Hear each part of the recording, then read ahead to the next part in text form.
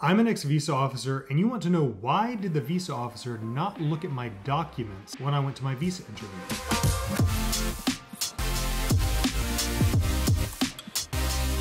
Well, this is very common. So many visa applicants come to me and they tell me that they went to their visa interview, they were super prepared, they had all their documents ready, they spent weeks gathering all these materials, they had a packet of hundreds of papers and documents and certifications and licenses, and they went to their visa interview and the visa officer didn't look at a single document.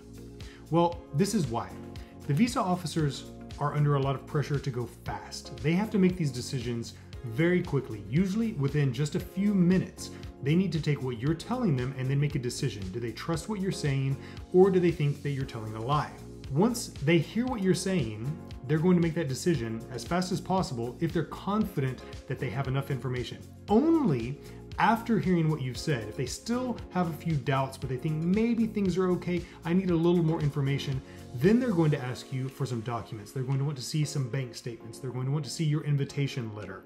But it's only after you speak to them that they might be interested in seeing your documents. So what does that tell you? You need to be focused on your presentation. You need to be focused on how you are going to verbally convey your case, the highlights of your application, to the visa officer, not the documents.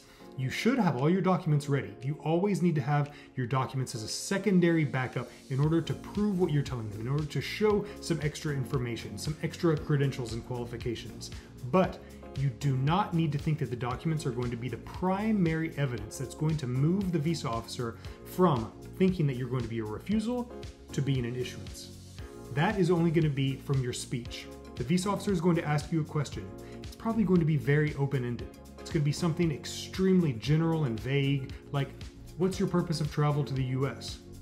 In response to that, you need to be prepared to give them all of the highlights, all of those credentials that are buried in your documents. You need to present those verbally and in a very short amount of time.